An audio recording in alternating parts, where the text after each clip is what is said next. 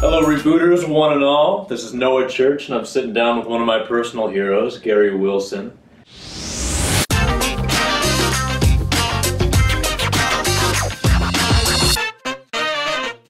Gary was one of the first people who opened my eyes up to the potential harms of pornography use and the long-term pornography addiction and porn-induced erectile dysfunction. When I saw his TED Talk, The Great Porn Experiment, that was a light bulb moment for me, and I know it's been the same for thousands of other people. I think it has around 7 million views at this point, right? I think so.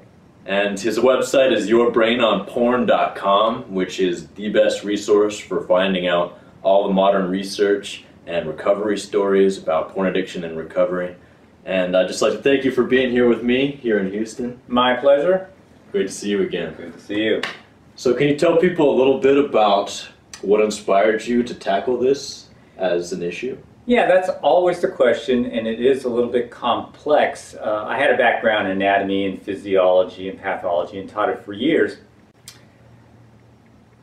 My wife and I wrote books. Wrote a book several years ago, and it was about the neurobiology of bonding, mating, falling in love, orgasm, ejaculation. In addition, she also had a website, and that website had many articles on it about the same subject.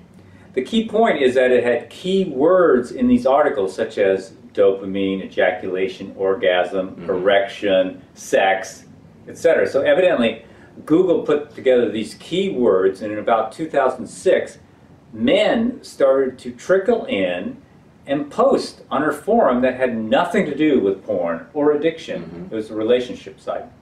And they said, hey, you know, we think we have a porn addiction and maybe my penis isn't working because of the porn addiction. And my wife says, what are you doing here? Well, we need some advice. Well, why here? Well, you're non-religious and you have some science-based articles. Well, as time went along, Google put together their posts and it became a recovery place because as guys put in keywords, they found it. This went on for a few years. We started to see men recover from porn-induced sexual problems, and in doing that, they also experienced benefits that were quite unexpected, such as social anxiety decreasing, confidence increasing. They were less tired, they had less brain fog, they had more motivation, they found real partners exciting, on and on and on. Well, about 2009, 2010, my wife started to write on Psychology Today. She decided to publish a few articles about what the men were experiencing, and the motivation behind that was that the men kept asking, my goodness, why isn't this information out here? I didn't know that my erectile dysfunction could be caused by internet porn, or my inability to orgasm, or my morphing sexual taste. There's just this huge gap. So since there was this huge gap between what they saw on the internet and what they heard from experts and what was reality, we decided to fill in a little bit of a gap because those men were suffering. Some were even suicidal when they arrived. So we thought that it was important. So we wrote a few articles, and then that created more of a flood. And then in January 2011, she said, my website's a mess. We need to get these guys off there. Yeah. And you create a website that has all the information, you know, recovery stories, science, articles, research, so that they can easily find it. And that's what I did. And then I created Your Brain on Porn. So that's sort of the beginning of this whole entire thing. Where did your knowledge base about neurology and neuroscience come from? Well, when I taught anatomy and physiology and pathology, I also taught about the nervous system. So I taught pathology about the nervous system. I taught anatomy and physiology of the nervous system. But years prior to YBOP, for a good decade, I had delved deeply into the neurobiology of sex and mating and bonding. And of course, those are the same places in the brain. In fact, addiction hijacks many of those same circuits and places and reward systems. So I became very familiar with the mechanisms in neurobiology before I started to delve deeper into addiction mechanisms. And yourbrainonporn.com launched in 2011, 12? Yeah, January 2011. Right, and back then, was there much research specific to internet porn addiction and compulsive use? No, mostly they were looking at the research in sex addiction, what they refer to as hypersexuality, and trying to decide whether they want to put that in the DSM. And that was mostly really, the population base of that was middle-aged men who were cheating on their wives or going to prostitutes. So looking at the neurology of internet porn, there was absolutely nothing. And how about in the last few years? We've seen a lot more studies come out. What do you think the most important things we've learned from that are? We've learned that internet porn addiction looks like other addictions. In fact, it may more closely align with drug addictions than other behavioral addictions, such as compulsive eating, pathological gambling, and such. And I say that because there's also been, in this interim, about 180 internet addiction brain studies, fMRIs, CAT scans, EEGs, and their findings are very much aligned with the findings in drug addiction. So I suspect that internet porn will be even more aligned with drug addiction because, interesting enough, when you look at studies, especially animal studies, you find that the circuits, the very specific nerve cells that are activated for sexual activity and orgasm, are the exact ones activated for cocaine, meth, and heroin. So, and that differs from food and water and salt and other things. So, so it should align pretty much with. Yeah, I've heard some people say, well, if behavioral addiction is really a thing, then shouldn't you be able to get addicted to any type of behavior, like playing golf or something? So that's what makes sex different, is that there are specific neurons that only respond to sexual cues, right? Yes, so there's circuits in very important places, little tiny places in the hypothalamus, etc., that have evolved for sex. And then wouldn't that make sense? Because that's what we're supposed to do, reproduce. It's the most important thing. And so there is no circuit for golf or basketball or football. We may find them enjoyable, but first of all, they don't activate those same circuits. Secondly, they don't release the level of neurochemicals that golf does. We know the difference between making a putt and having an orgasm. And the reason we know the difference is because they are way different in the brain. But some of these addictive drugs do activate those same pathways as sex. Exactly. Now here's an example. Many heroin users, when they shoot up intravenously, will describe the effect of shooting heroin as feeling like an orgasm, because it's so similar to that experience. That's amazing. One of the things you do on your website is collect recovery stories, and you post them to the front page. So you've probably seen, how many do you think at this point? Well, I've read hundreds and hundreds of thousands of posts, hundreds of thousands. We've put up maybe 4,000 complete recovery stories and another 1,000 mini ones, and these are stories. We've also put up other stuff. So quite a few recovery stories. The interesting thing is I suspect that the vast majority of the individuals on the forums who actually recover never do a recovery story. So after seeing all these stories, what are the common factors you've seen in those that a lot of the guys who are successful and meet their goals all have? Common factors, first of all, is that they usually change their life. So when you first arrive, you go, my goodness, I'm going to white knuckle it, I'm going to count days, and I'm going to look at my counter every day. And that works really good up to a point. But then the brain, you've removed this huge reward, which is internet porn, it has to be replaced. It has to be replaced with real life activities, real life rewards. And in doing that, you basically have to change many things about your life. So it's not just grinning and white knuckling it usually, for most. Unless I know some guys personally that had severe erectile dysfunction, and that's the only motivation they needed. So does one have to be a porn addict to experience these symptoms like PIED? I used to think that, and the reason we used to think that is because back in 2006, 2007, 2008, the men that arrived on my wife's forum clearly stated, I am addicted, I'm having a heck of a time stopping. And most of them were 28 and above, and they had a long history of it. So we assumed that maybe addiction was part of it.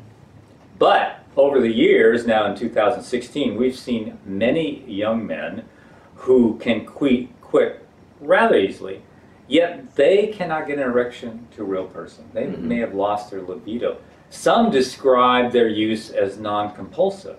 They say, well, I only use it 3 times a week. But it's been their entire sexual experience. And that's what they condition themselves to, yeah. So it's conditioning. Above all, porn-induced sexual problems is conditioning, you know, deep evolving conditioning. How common do you think these problems have become in modern day civilizations? Do we have reliable statistics on usage and developmental problems?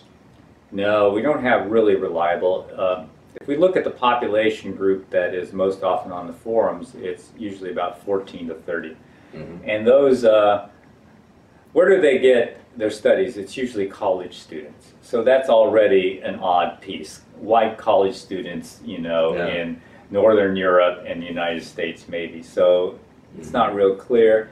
And it's very common reported that a lot of people in this age group, teens and college students, just love to lie on studies, you know, just make stuff up. So I'm not sure how reliable it Don't do that. If you are given a study, don't lie. Don't lie. You sabotage science. However, looking at various studies in terms of sexual problems, we see that historically, since Kinsey did his first study in 1948, up to about 2000, very consistent stats across all sorts of countries that erectile dysfunction was about 2 to 3% in men under 40. Then, getting to 2008, 2010, 2013, we see it rising in some studies to 24%, 27%, 33%. And so that, of course, is a huge jump, nearly 1,000% depending on the study. So then you go, well, what variable has changed since 2000 that could cause erectile dysfunction in primarily men under 40? I don't know. Must be stress, right? It must be stress because, you know, my father had no stress. He, you know, went through depression. Stress didn't exist before the second millennium. Yeah, and then he fought in World War II, and then he lost jobs, and so he didn't have any stress. And of course, he smoked. And my family, you know, everyone's families back then ate like crap, and everyone smoked. So, yeah. Well, with such a huge, dramatic rise in youthful ED, and this very salient factor of unlimited access to free hardcore streaming porn, it seems like the medical community must be all over this, right? Yeah, you would think so, but they're not. They're not all over it because what a doctor does is what he learns in school. So the urologists out there practicing who are 35, 40, 50, 60, they didn't learn anything about porn-induced ED. Yeah. So they think when a young man comes in, it's like, well, what's the problem? Performance anxiety. So what do they ask him? Can you get an erection while you masturbate? But what do they leave out? Are you masturbating to porn? How much are you using? Yeah, so they don't ask if you masturbate to porn. So he is probably masturbating to porn. So he says, yes, I can get an erection. He's masturbating to porn. And the doctor says, hey, you got performance anxiety. Yeah. Because obviously if you can get an erection and reach orgasm and there's no organic problem, it's assumed. Yeah, so that's no problem. So, but here's the nice thing, is there's been about 3 studies, one 2 years ago and 2 a month ago, that actually had individuals with young men, I always say young men, I mean under 40, with sexual dysfunction, anorgasmia, and ED. They had these men give up porn, reduce masturbation, and then they healed these dysfunctions by removing these variables. So that tells us, you know, that porn is causal. And so they're starting to come out, but they're slow in coming because people really aren't studying it. Now what about during recovery? I get a lot of guys who ask me this. Say they recover to the point where they're able to have sex again. Is it okay just to have as many orgasms as they want now? Can they go hog wild with it? Or do some guys experience lingering problems with if they have an orgasm, they go back into a flat line? What do you think about that? Generally, we've given the advice to start off slow because we have observed, they keep reporting that if they start off and go hog wild, then they often do go back in a flat line, or they have to wait several days before they can get a good erection, and then that becomes sort of frustrating. Yeah. And then that might also increase performance anxiety because now you're wondering, well, geez, I just wore myself out. Am I going to get an erection? You know, so the more anxiety you have, the harder it is to get an erection. And they can get mixed together, as you know. You've talked to so many guys, and at what point did the porn-induced ED then lead to some performance anxiety? Well, it has to lead to some. It has to. Yeah, there's only so many times you can have such a negative experience about sex before that negativity becomes associated with sex. At least that was my experience. Is that when I was going into a sexual situation, all that anxiety and regret and self-doubt that I'd felt in the past came back because I knew I was probably going to fail again. And that's why many guys choose to go through a reboot and sometimes avoid sex because they don't want to keep reinforcing that embarrassing situation. It's hard on a guy. Really hard.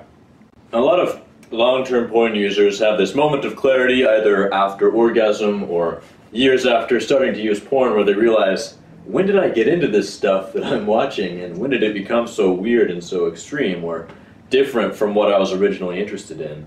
Why does that happen?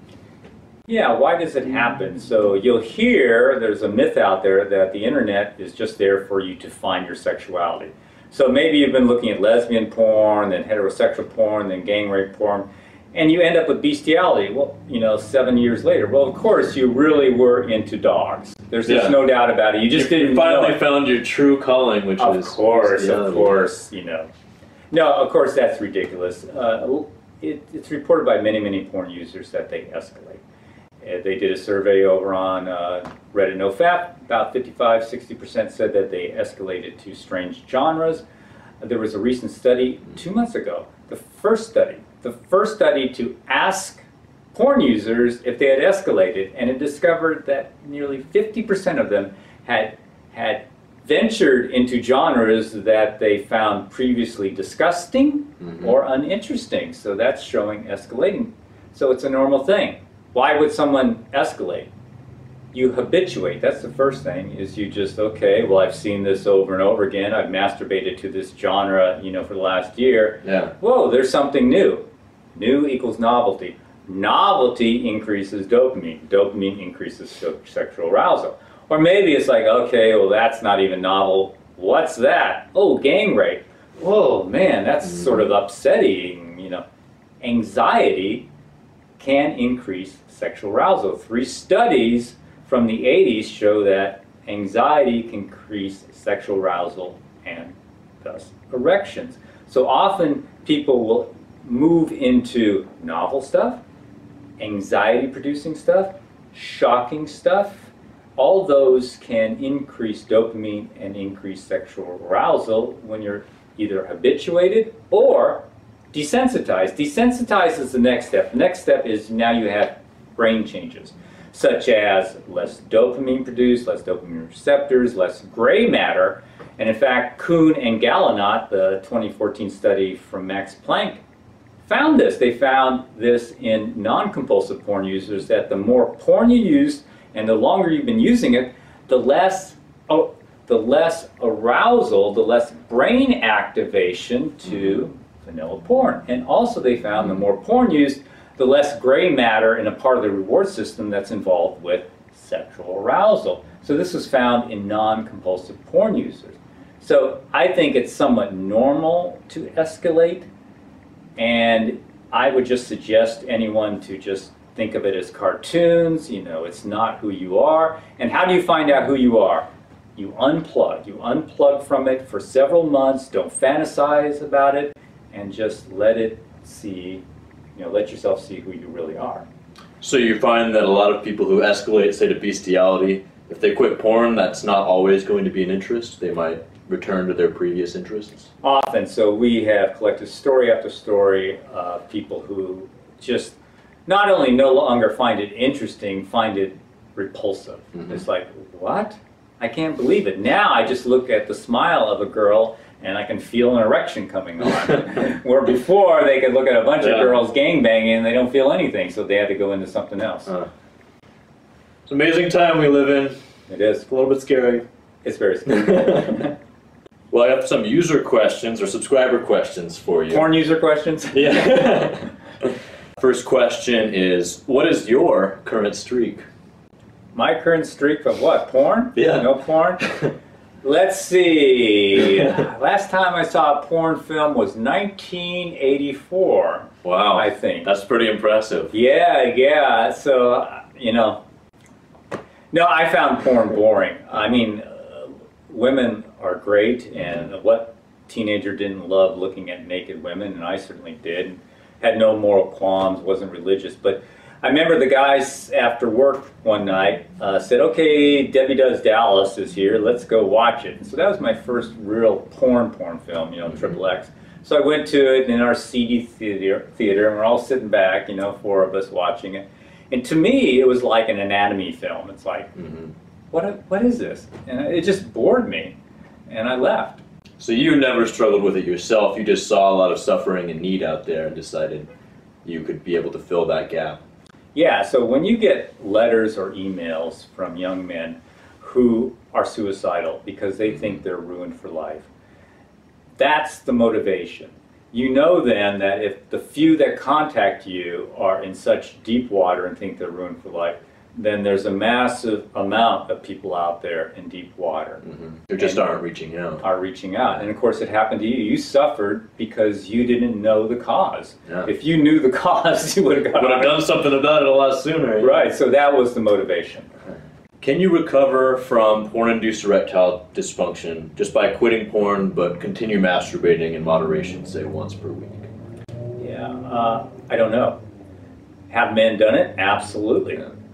But we have, you know, here's the thing, it's about the whole porn-induced ED thing. You know, the questions are, what do I do and what I don't do? And you have to become really your own doctor. You have to observe how orgasm affects you, how you manifest a flat line, how aroused you are by real people, and you have to modify your reboot week by week, month by month. And so, yes, we have definitely seen, especially older men, recover by continuing to ejaculate. We've seen, though, some younger men who really needed a gap. They needed a gap of masturbation to really jumpstart the event. I put up a rebooting account maybe 2 weeks ago of this guy who went for 2.5 years doing that method.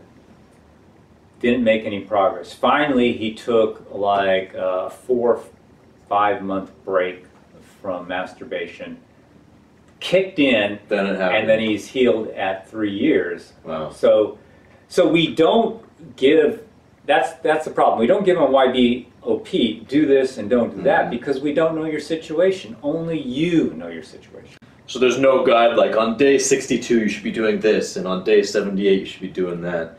Each person has to experiment with what works for them, right? They have to, and that's normal. I mean, we experiment with diet, we experiment with exercise, we experiment with herbs, drugs, vitamins, you name it. So we can experiment with our sexuality. So the way I usually explain it, and I'd like to get your feedback on this, is it's like an injury, right? We've injured our brains to a certain extent by overstimulating them over years using pornography. And if, say, I sprain my ankle playing basketball, an activity like jogging, which would normally be fine, will actually delay the healing process of my ankle. So I tell guys that an activity like masturbation, which normally isn't very harmful, might delay that healing process for their brains as well. Would you agree with that? You know, I've used that analogy somewhat similar, and here's the thing. It really depends. So let's think about masturbation. So if we have a young man who's pretty much all of his sexuality is in masturbation, he's sort of reinforcing getting an erection and ejaculating in that same hunched over position or using his hand.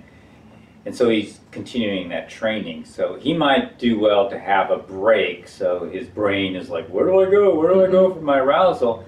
and then he can slowly start to get aroused by a real partner. You know, he really is sort of trying to wipe things a little bit clean. So I think it's good advice, but we just can't give a prescription for everyone. Yeah. But you know that. Yeah, absolutely. I asked some questions that I already know the answers to. I know you. What am I doing here? Oh, here's a good one from another NoFap user. How rich have you gotten from your anti-porn crusade? I'm a billionaire. Not very rich. So let's look at this. Do I make money? No, I only spend money. My website has no ads and we accept no donations, so there's no money to be made off the website. Mm-hmm. The book that's at the front, I make no money off of that. My portions, proceeds from that book, go to a charity. So I've made no money. So I pay for the servers, I pay for everything. So no money, only money down the drain. Yeah, some people see, oh, he has millions of views and a lot of traffic, he must be making good money, but they don't realize that some people are just doing it out of the goodness of their heart. Well, you know, they look at the website. How do you make money on websites? You make it through advertising. Mm-hmm. And there's nothing there, never has been, so there's no money to be made. And I don't do talks, don't charge for that, so it's just. But I think I'll charge you for this. Oh, I didn't realize that would be billed.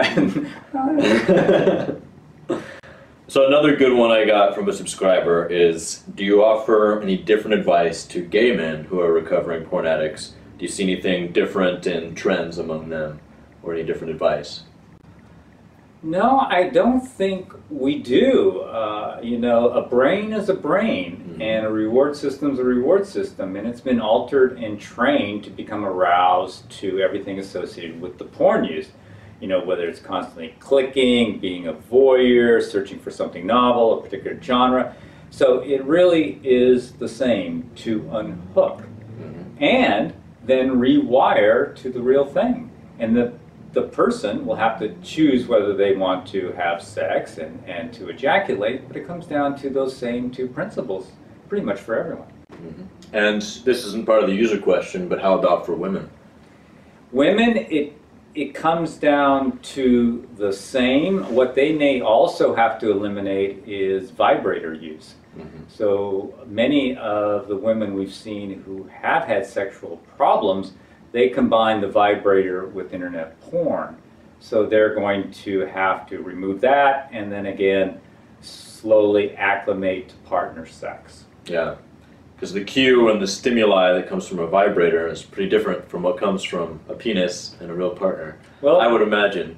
I would imagine. I've not used one myself. Neither have I, but yeah, so there's a lot of controversy. A lot of sexologists say, oh, that's no problem, but you know, it's a supernormal stimulus, something that has never been encountered before in evolution.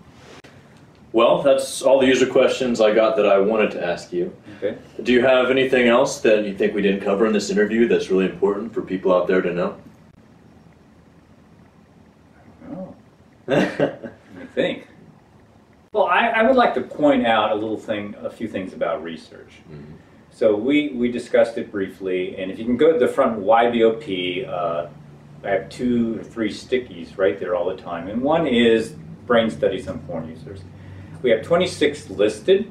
All 26 align with the porn addiction model. So no matter what you've heard out there, there are no studies that falsify the porn addiction model. If you do read that some studies have, you'll usually see the name Prowse, and the study cited will be Prowse et al. 2015. However, that study found desensitization in heavy porn users, and 5 peer-reviewed papers have stated that Prowse et al. 2015 supports the porn addiction model in that its subjects were habituated or desensitized to normal porn. The other thing I want to mention is now we have about 15 studies that link porn use to erectile dysfunction, anorgasmia, delayed ejaculation, and lower brain activation or desensitization to sexual stimuli. So that's on the front page too. So the science is really supporting the material on YBOP and supporting what many of the people out there are now experiencing. Now, you've also written a great book about this called Your Brain on Porn, and it's basically, correct me if I'm wrong, a summary of all you've learned and published on your website. Is that right? Yeah, so we tried to make it short. We were asked to do it. I didn't want to write a book, but said, okay. I said, all the stuff's on the website. Why would I write a book? So we wrote a book, and wow, that's magical. Wrote a book, and it is a nice summary, and a lot of people like to use it, and it just sort of condenses everything. Where can people get it? Well, you can click on yourbrainonporn.com, and it takes you to Amazon, or takes you to, if you want a PDF version, to the publisher, and you can buy it there. So you can buy it, I guess, in paperback form, and also in a much cheaper PDF or Kindle form. Great. Everyone should do it. It's a great book. And I also had a lot of people who emailed me back and said, I don't have any questions for him, I just want you to tell him how much I appreciate what he's done. And I feel the same way, so thank you very much. You bet. That's been great, Gary. Very good.